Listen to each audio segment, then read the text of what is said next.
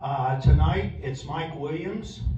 Mike has been teaching social studies and English at the Miami Valley Career Technology Center for the past 35 plus years.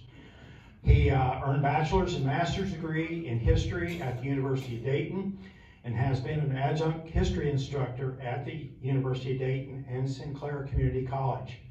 Mike has had history articles published in American History, the Ohio History Timeline, World War II History, the Ohio History Echoes, and the Online History News Network.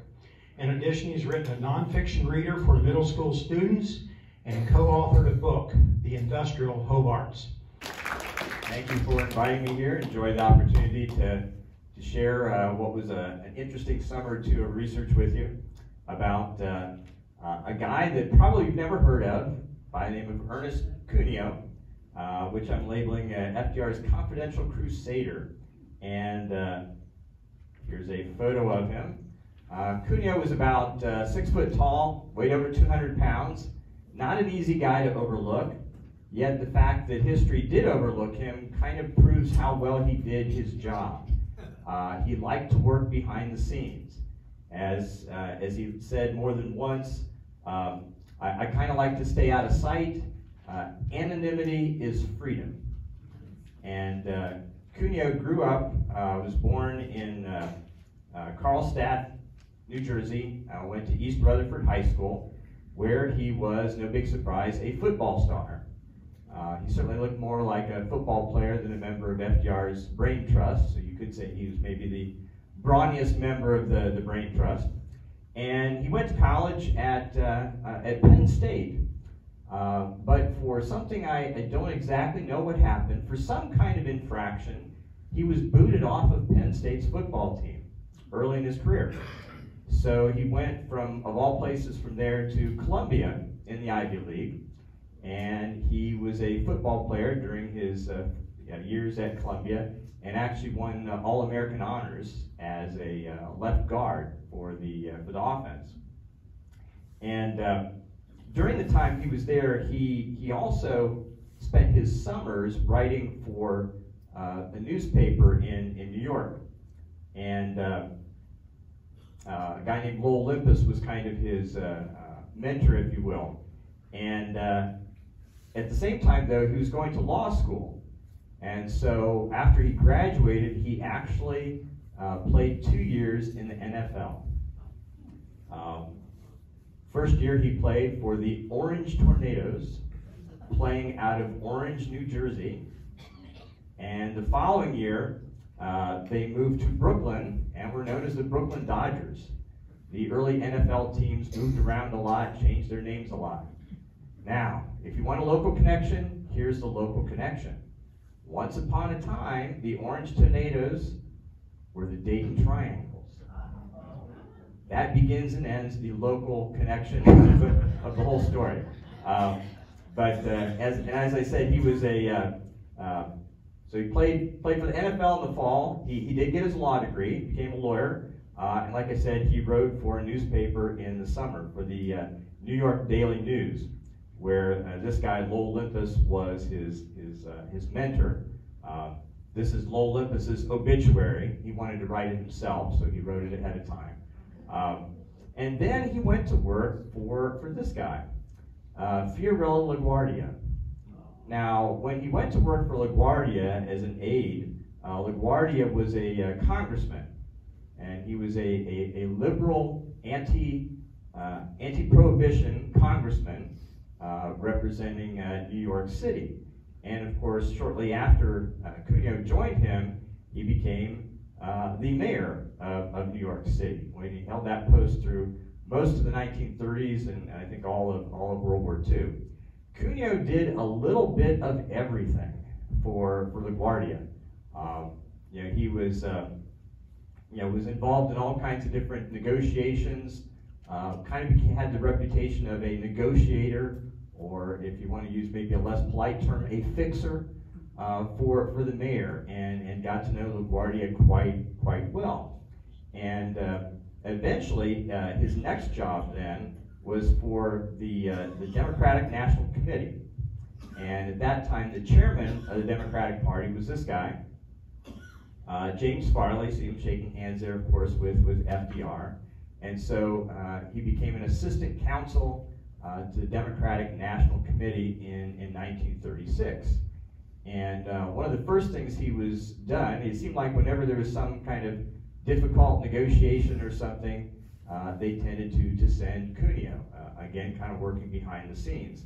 So in 1937, he went to Flint, Michigan, where the famous GM sit-down strike against General Motors took place, and he was involved with the negotiations with Governor Frank Murphy of the governor of Michigan, where they finally, General Motors did recognize and sign a contract with United Auto Workers in 1937. So he was one of the negotiators who was in on that. And then, next photograph I have here is of a little lobby of a dining room of a downtown hotel known as the Lafayette Hotel, a small hotel in Manhattan. And this was kind of a hangout for a group of liberal Democrats who were planning the future. And at that time, of course, nobody had ever run for president more than 2 times, even though there was no, at that time, there was no amendment that prohibited you from running another term. Nobody had ever done that. And so they were trying to figure out, well, who in the world are we going to put up, nominate for president in 1940 when FDR retires, as we expected. And they said, well, you know, FDR's dominated the scene so much. If we want, you know, a liberal Democrat, who are we going to find? How are we going to get some kind of groundswell of interest and enthusiasm? And at one of these meetings, Cuneo suggested using Walter Winchell. And a guy who was at the meeting, another Tommy, known as Tommy the Corcoran, who was also on the Democratic National Committee and did a lot of behind-the-scenes political work for the White House, said, Winchell, you know, this guy he's below the dignity of the White House. And Cuneo's, you know, Cuneo was kind of had a sense of humor, and also was a guy who knew the classics and liked to quote the classics, and said that, well, necessity is above even the gods, you know. If anybody can get America's attention, it's Walter Winchell.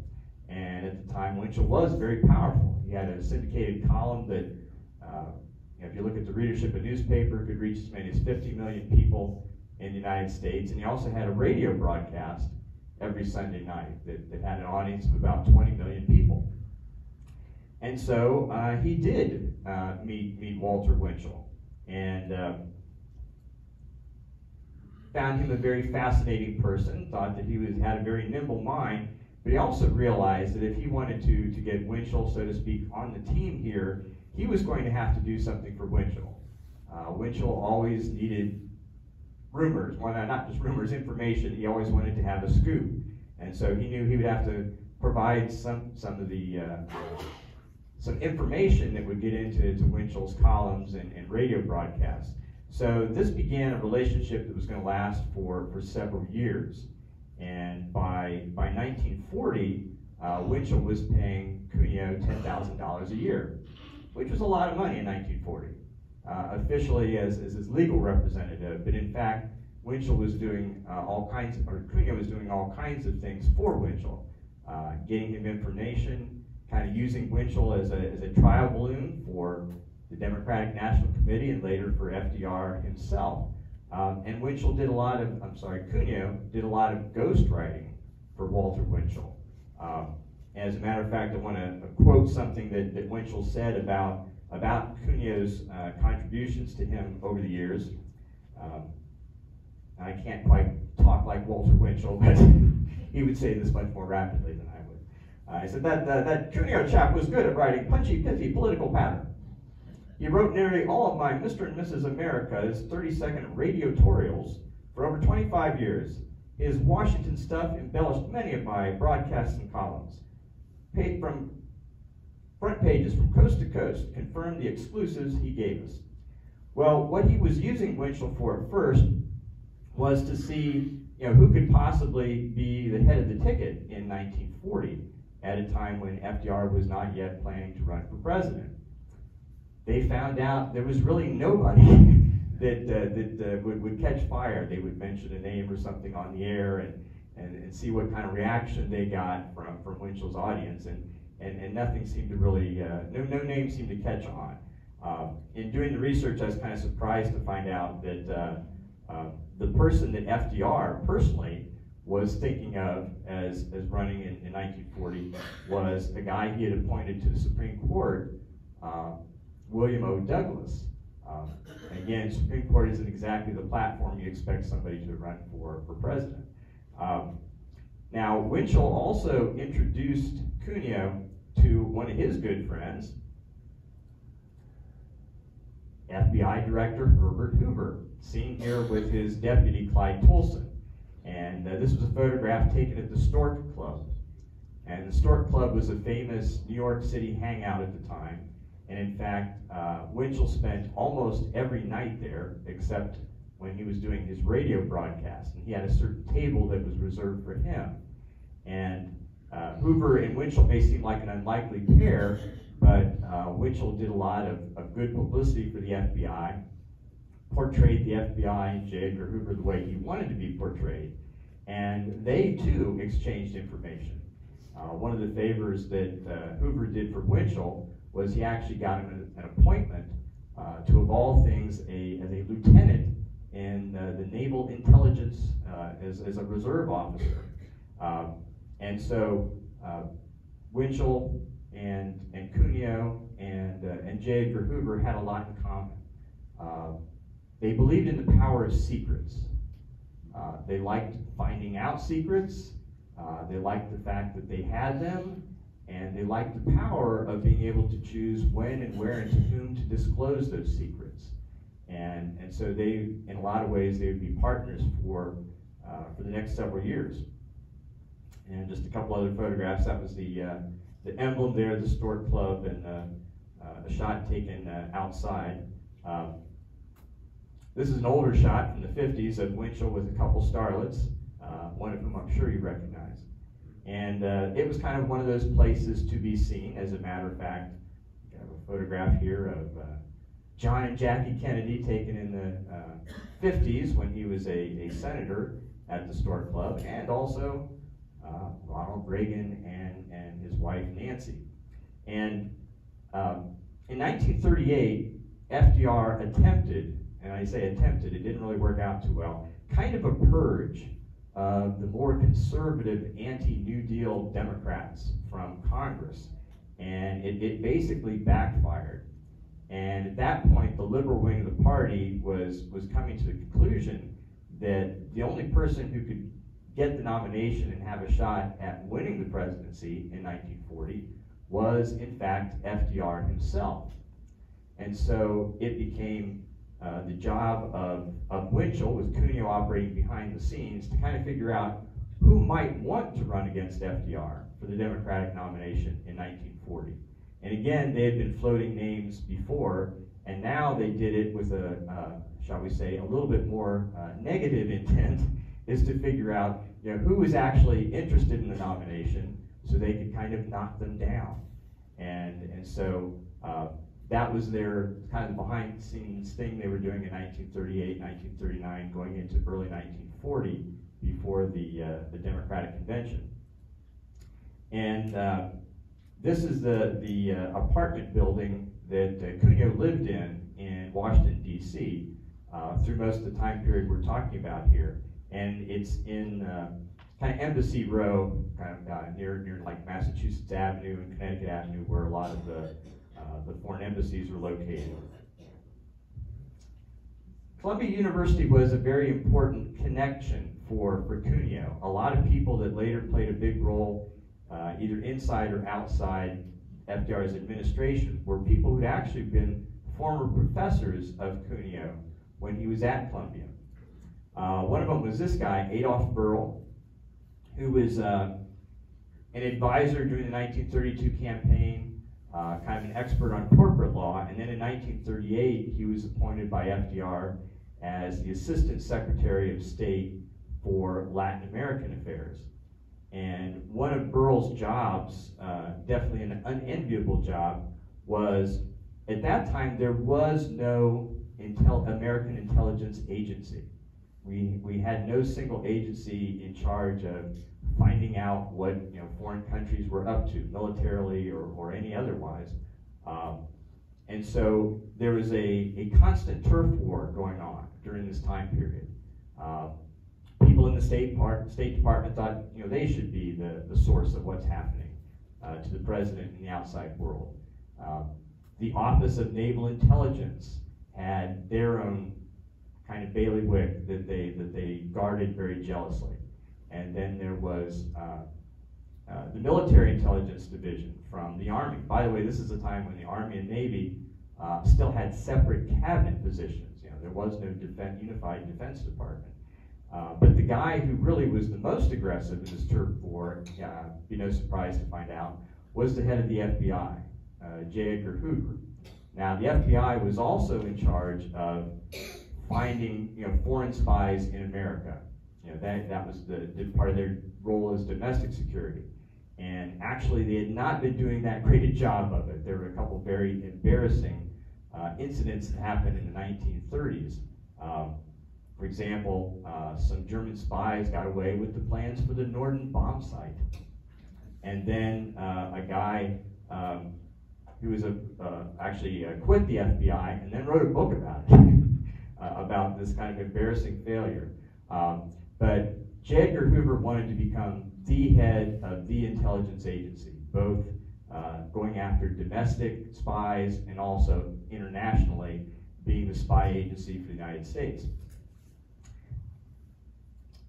Another key person was, I mentioned, William O. Douglas. He was also a guy who was a law professor that Cuneo studied under at Columbia, and again on the Supreme Court at this time. And at one point, FDR was kind of his favorite candidate to get the Democratic nomination in 1940 if he didn't himself.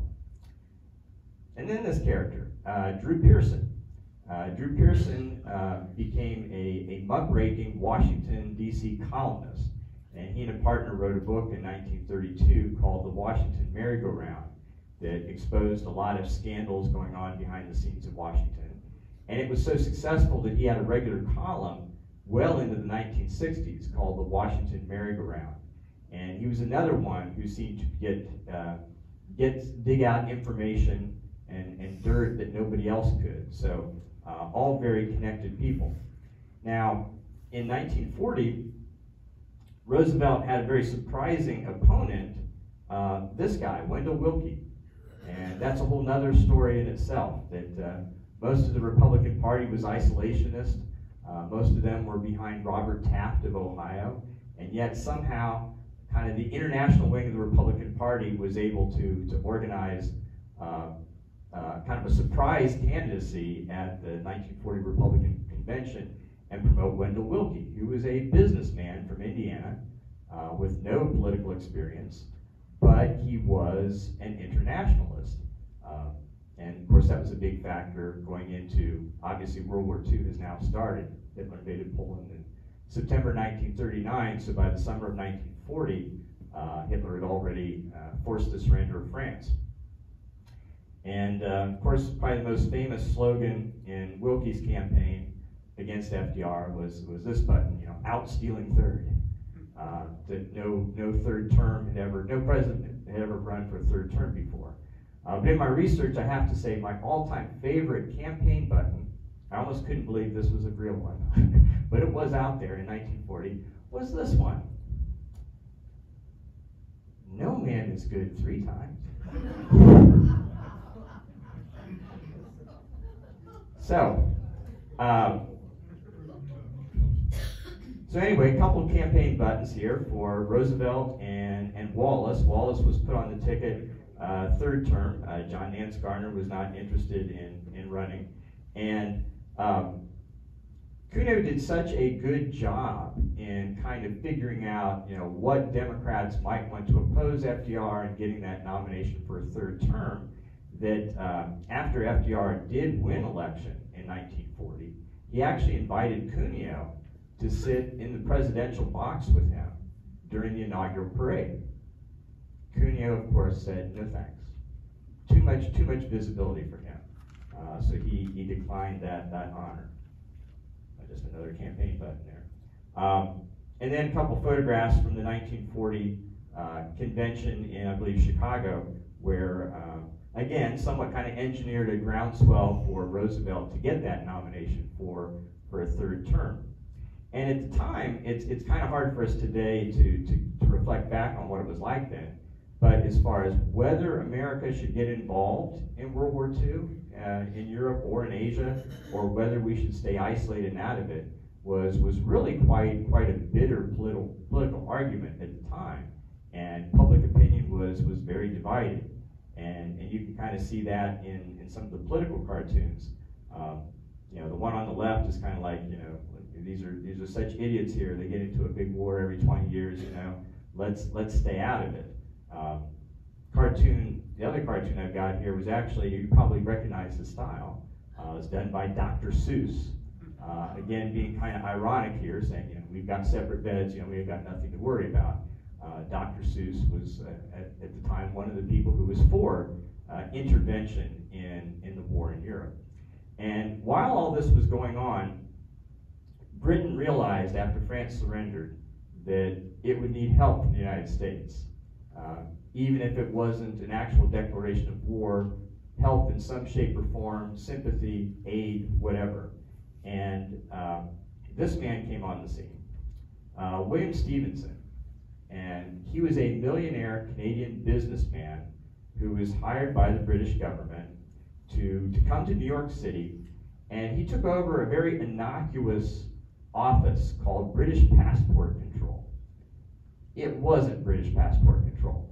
It was in fact an arm of MI6, which is the foreign arm of British intelligence. And especially when Churchill became prime minister, right at the time that France was falling, he knew that it was very important to get the United States on his side. And so Stevenson was sent to New York, and a meeting was set up between Stevenson and J. Edgar Hoover, oddly enough by a mutual friend, the former boxer Gene Tunney. And at the time, we still had the Neutrality Acts in place. And one of the things it said was, you know, to be truly neutral, you can't cooperate with any intelligence service of a country that's at war. And so there wasn't supposed to be any official contact between British intelligence and, you know, the FBI, American intelligence, or anything. And in this meeting, just a couple emblems there of their new name they came up with, which, by the way, was suggested by J. Edgar Hoover. I think he liked the 3-letter initials. They changed their name to British Security Coordination, another kind of innocuous sounding name. That's what British Passport Control became. And basically what the deal they made with Stevenson was that, okay, we will cooperate, okay, with British intelligence under the guise of British Security Coordination, but you know, it has to have the president's approval, and everything has to operate through, no big surprise, J. Edgar Hoover. And so that was the agreement, at least the initial agreement.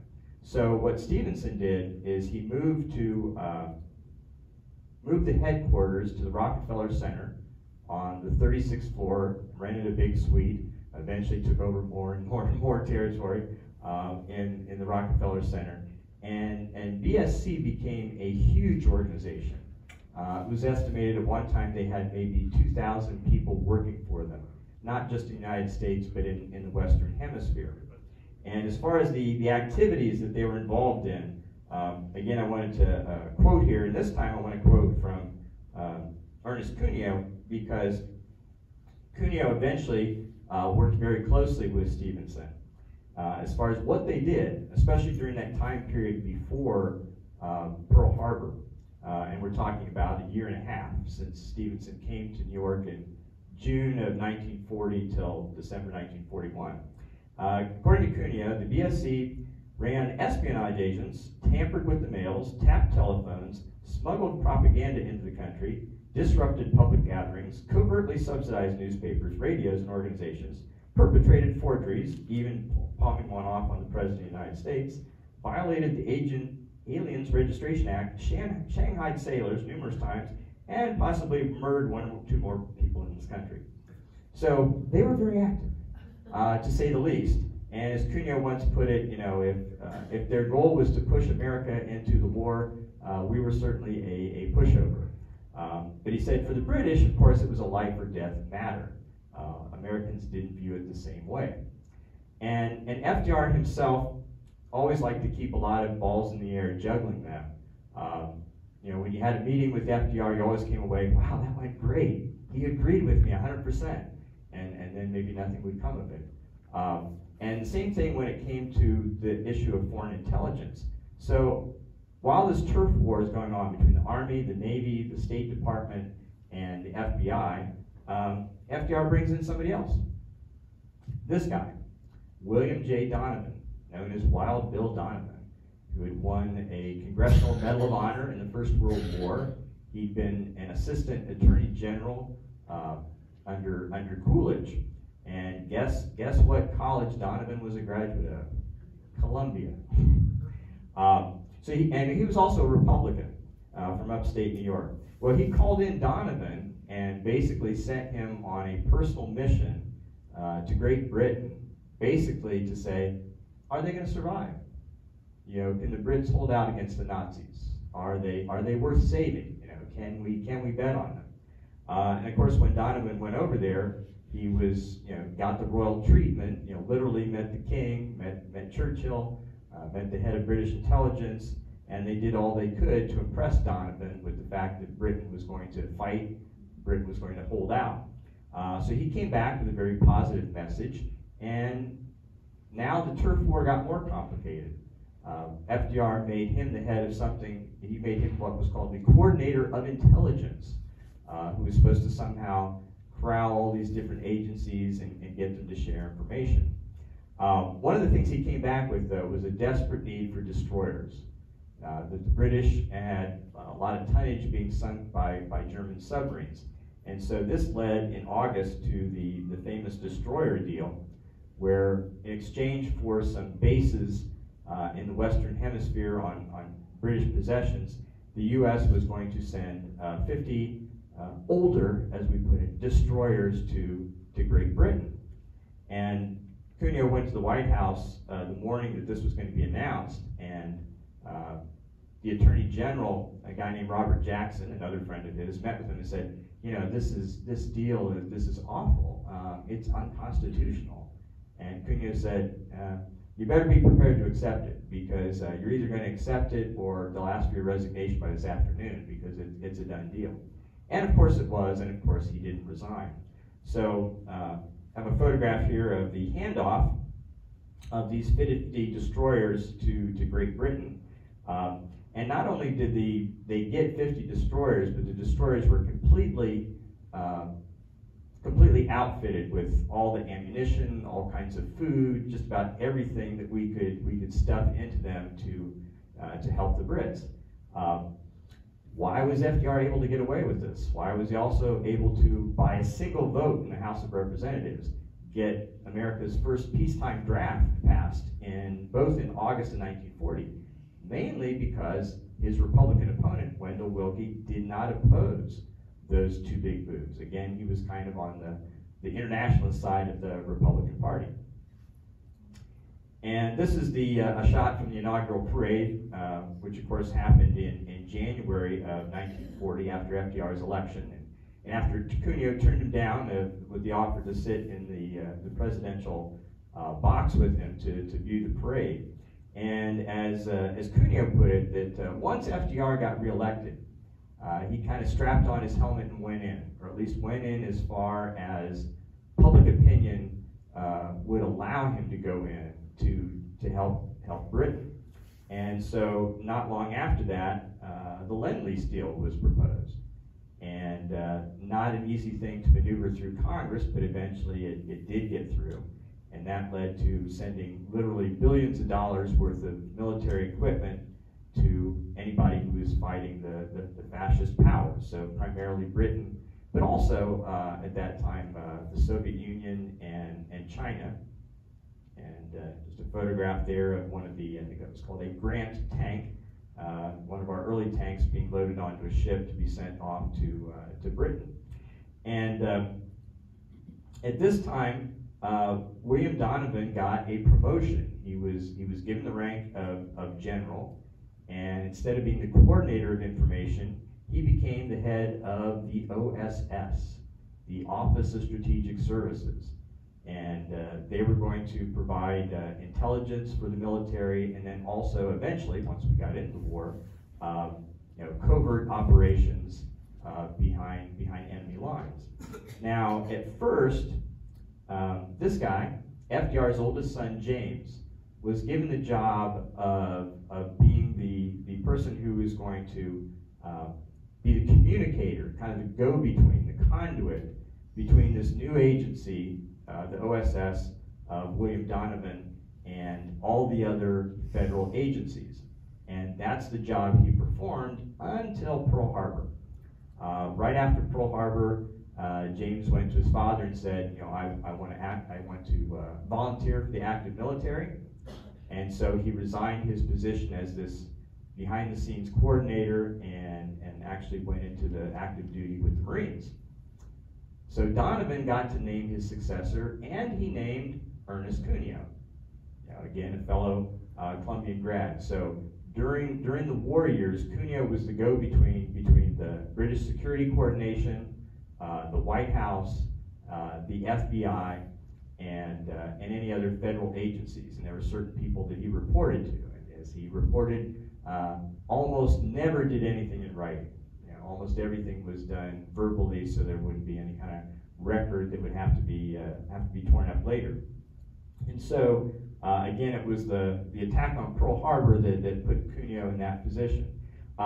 Also, there's a lot of how should I put it, misinformation out there. There is a famous book written about William Stevenson called A Man Called Intrepid, and that was Stevenson's code name. And it was in fact Stevenson who gave Cuneo the code name of Crusader. In that book it said that Cuneo was involved at a much earlier date, but in fact he only went into that position after Pearl Harbor. Now at the same time, he is still working with Walter Winchell. And Winchell also got fed a lot of information, at this point not just as trial balloons, but unofficial leaks from the government. There were certain things that Winchell mentioned in broadcasts and columns that were basically leaked to him on purpose by Ernest Cuneo. And again, but he was saying he was kind of being a mouthpiece for the White House. And of course, that's FDR making the announcement the day after Pearl Harbor. And of course, I always mention to my students, I ask them, well, when's the last time Congress ever declared war? And the fact is, it was December 1941. The day after Pearl Harbor, we declared war on Japan, and then when Hitler was unwise enough 3 days later to declare war on us, we declared war on Germany and Italy, and Congress has not voted to declare war ever since. So Cuneo was in quite a position of knowing a lot of different things and being a go-between and a key liaison. Now, one of the problems that developed was Stevenson and J. Edgar Hoover were both kind of empire builders.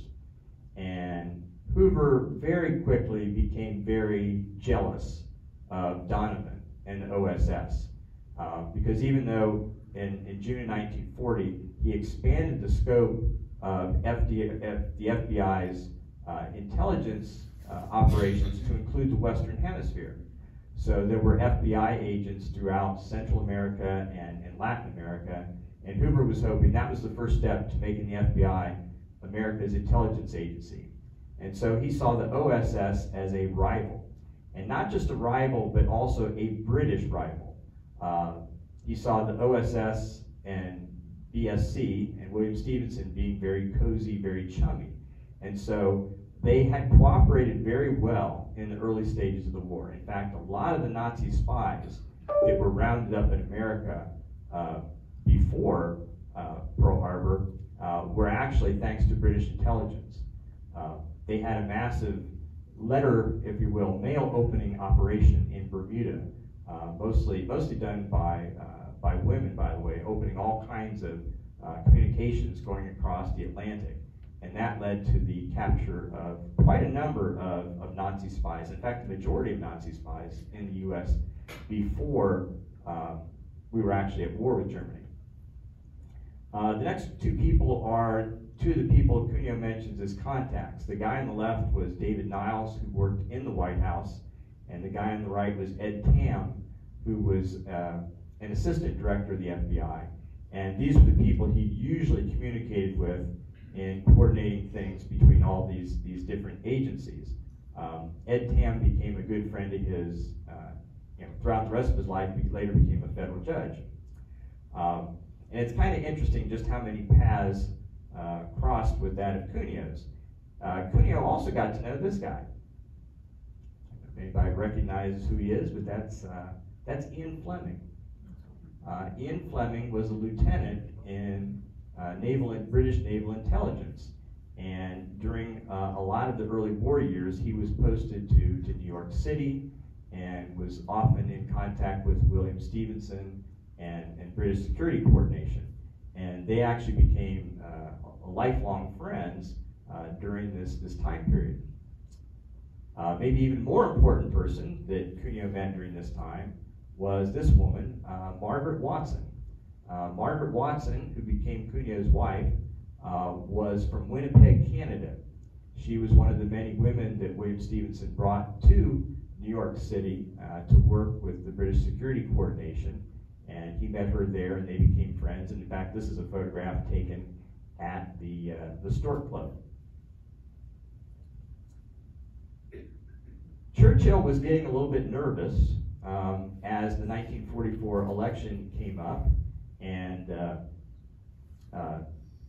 Thomas Dewey of New York was going to be running against FDR, and Churchill, earlier FDR had wanted to know if Churchill and the British were going to survive the Nazi onslaught in the Battle of Britain. And now Churchill got a little bit nervous about, is FDR going to survive the November 1944 election, when he went for an unprecedented fourth term. And so he asked William Stevenson at the BSC to see if they could find out. He was worried because a Gallup poll, I think in September of 1944, showed that FDR was actually behind, that there was a good chance he might lose that. And so Stevenson, he said, I don't really have anybody who's an expert on American politics. So he talked to Cuneo, and Cuneo hooked him up with a statistician who worked for the OSS. And he did his own poll predicting the 1944 election. And he came back very confidently. Said FDR's got 32 states sewn up. There's maybe 8 more states that he could possibly win. And that prediction was actually much more accurate than the Gallup polls. FDR ended up winning 36 states, the 32 that the statistician had said he was going to win, and he won exactly half the states that he predicted he could probably win. A couple other people that were key people for Walter Winchell, and then also kind of indirectly for Cuneo, were these two guys. The guy on the left was Arnold Forster, and he was the head of the Jewish Anti-Defamation League.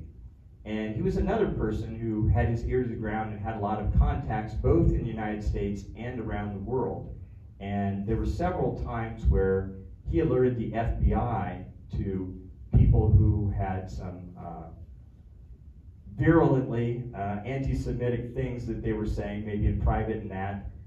And actually, a couple German spies were nabbed through his information. The guy on the right was the other key ghostwriter for Walter Winchell besides Cuneo. Cuneo kind of took care of things like defense matters, foreign affairs, anything to deal with the military.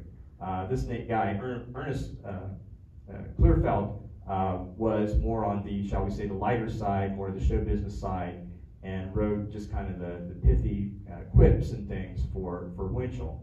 And probably one of the favorite ones that I recall that Winchell really liked, that Clerfeld had supplied him with, was, I guess he was trying to come up with a way to describe a Hollywood starlet who had been around the blocks a few times.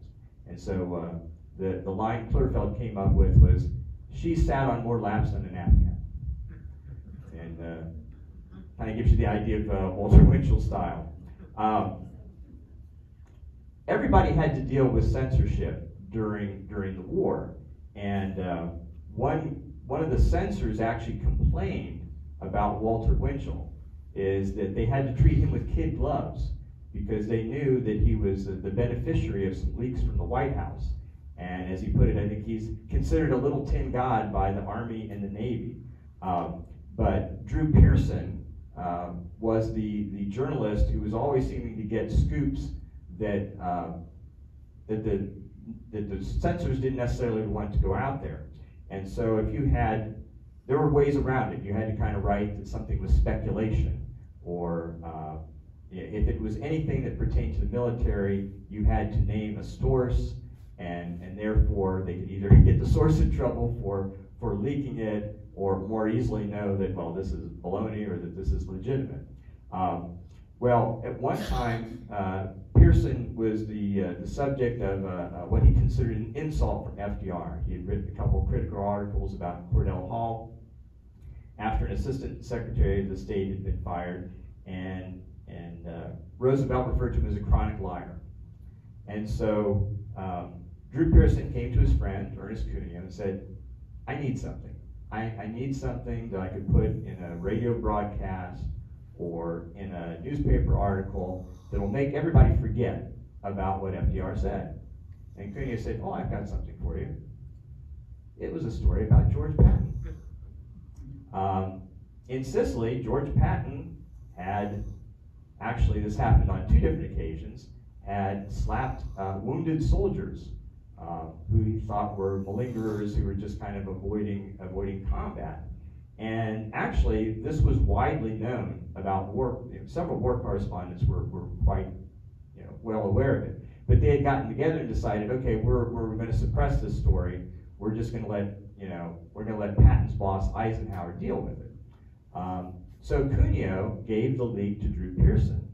And so in his radio broadcast in November of 1943, Drew Pearson broke the story about this slapping of wounded soldiers by George Patton. And of course, that was a huge controversy. It was a huge controversy because he did it, and then it was a huge controversy that the news had leaked out. And people were very angry and divided about that. But Drew Pearson did kind of pay back Cuneo for doing him that favor, and that was suppressing a story that could have been very embarrassing to Cuneo. Cuneo did speak Italian. I should have mentioned his parents were Italian immigrants, and so he did a lot of dealings with agents from Italy. And at one time he was on he was riding a train between Washington and New York, and he was sitting and talking with an agent from Italy. And he was in a converted mail car that during the war, during the crush of needing a lot of passenger cars, had been converted into a passenger car. And a guy who I guess was just a hobbyist or something, a rail fan or whatnot, snapped a photograph of Cuneo, figured him and this agent. And then the guy exchanged a Time magazine with somebody, and Cuneo thought that there was a handoff going on, that maybe this agent had been compromised. So Cuneo was very upset. So he went through the train. He found a lieutenant and a private who were MPs, and he picked out the guy that had picked up the magazine that he thought had gotten this photograph handed off to them. Or the film handed off to him. And they followed him to a restroom on the train. And when Cuneo knocked on the door, he was in a stall, the guy wouldn't open. And he told the private with him, well, shoot off the lock. And the guy said, I'm not going to do that in the train. And he wouldn't do it. So what happened was, when the train pulled into Penn Station in New York, Cuneo actually had the whole train detained and interviewed by the FBI. There were like 700 people on the train. And the guy who took the photograph threatened to sue Cuneo. He didn't, but Drew Pearson, dialed him up in the middle of the night and said that, Hoover had told him this story, and he said, it's safe with me, I'm not going to leak it out, but he had a big laugh over it. Although, why do I know it? Well, Drew Pearson did put it in his diary that got published, so Cuneo was quite zealous. But when it came to secrets, a lot of secrets were being kept, and you've probably heard that when Truman was put on the ticket with FDR, he really only had a couple meetings with FDR, and this was one of them that they filmed, and Truman was appalled afterwards about how shaky FDR's hand was in trying to handle the teacups. Among things that Truman was not told was about the Manhattan Project. There were all kinds of secrets that were kept from Truman. And I think when he became president, he may have resented that a little bit. This is one of the last photographs taken of FDR, and that's because all these arrangements that we're discussing here, they disappeared rather quickly after FDR died. There weren't any big personnel changes made until after VE Day, the Victory in Europe Day, in May 8th. But as soon as after that date, Truman started letting people go and bringing in his own people. And one of the biggest targets was the OSS. Hoover resented the OSS. A lot of people who thought that we were too beholden to the British resented the OSS. And this is William Donovan pinning a medal on the chest of William Stevenson, the head of British Security Coordination. A lot of people thought the OSS was too much of a junior partner to the Brits, that they were kind of the creation of the BSC, and that they were kind of giving the British line, so to speak. And so the OSS was disbanded 3 weeks after Japan surrendered. September 20th, Donovan was given his walking papers. The OSS was disbanded real quickly. And Truman also moved against the power of Drew Pearson and Walter Winchell. He knew that especially Winchell had gotten a lot of intentional leaks, and that Pearson had a lot of sources in the FDR administration. And so around this time, he said that Pearson and Winchell are too big for their britches. We got to figure out who's running this country, me or them. And it's better to have this fight now than later. And so even though they remained influential columnists for years, their connection to the White House was basically cut off, as was Cuneo's. And Cuneo remained a Democratic operative. He had a lot of friends in that, but he certainly did not have anything like the same kind of connection with the Truman administration that he had with FDR's. And this is another picture at the Stork Club, with a lot of Democratic operatives there. On the left, of course, is Cuneo, and right next to him is Walter Winchell. The guy in the very middle was Edwin Pauley, who was the head of the Democratic Party at that time. Robert Hennigan is the second from the right. He had an important position in Truman's administration, but this was kind of like the last hurrah as far as his connection to the folks in power. So, and also his connection with Walter Winchell kind of gradually fell away over the years. And so for the most part, Cuneo went back to being a full-time lawyer, although he kind of kept his hand, as we'll mention later, in the world of journalism, kind of went back into journalism. He also stayed close friends with Ian Fleming, who had a place in Jamaica. The other guy here in the photo is a guy named Ivar Bryce, who is also connected to British Security Coordination. And Bryce became one of the partners, along with Cuneo, is they bought a chain of newspapers known as the North American Newspaper Alliance. And in the 50s and early 60s, they had a very conservative, I guess you could say, kind of a Cold War warrior type editorial stance. And of course, once the OSS was kind of resurrected as the CIA, obviously, Cuneo still had some contacts in the intelligence world. And then, of course, during the 1950s, Ian Fleming became famous as the inventor of the James Bond novels. And as a matter of fact, his fourth novel called Diamonds Are Forever. He came to America in 1954, and he and Cuneo spent almost the entire summer of 1954 together. They did a road trip across the U.S., starting from the East Coast, went to the West Coast, spent time in places like Saratoga Springs and Las Vegas, and Fleming was doing research for this novel, Diamonds Are Forever. And as a matter of fact, you could say there's a kind of an alter ego of Cuneo in the novel. When James Bond gets to Las Vegas, he has a loyal cab driver named Ernest Cuneo, who gets beaten up badly at one point, but he survives. And by the way, if you've ever seen the film Diamonds Are Forever, the final scene is totally different from the book. In the book, the final scene is played out in a ghost town out west, and not an oil rig. Cuneo also, like I said, was a lifelong friend of Fleming's, and he contributed a lot of ideas, apparently, to a couple later novels of Fleming. Thunderball, this is, of course, one of the movie posters, and as a matter of fact, the dedication to Thunderball is to Ernest Cuneo. It's to Ernest Cuneo, Muse.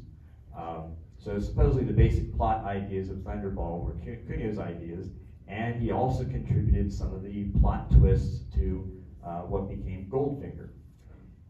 Cuneo himself also did some writing during this time period. He wrote a book called Life with Fiorello, where he told a lot of the behind-the-scenes stories of Fiorello, just as how he was both in Congress and as a mayor, and different things that, but again, he does not highlight what he does. You don't get a real good idea from reading this what exactly Cuneo did for LaGuardia, but you certainly get an idea of LaGuardia's colorful personalities. There's a lot of interesting stories in it.